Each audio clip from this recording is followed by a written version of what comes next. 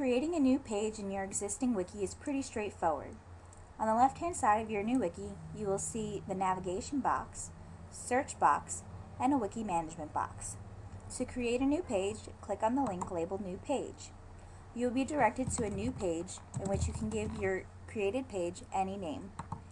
Once you click Create, you will be automatically brought to the edit screen for your new page. After you enter information, click Preview to view your page, and then click Save to save your changes.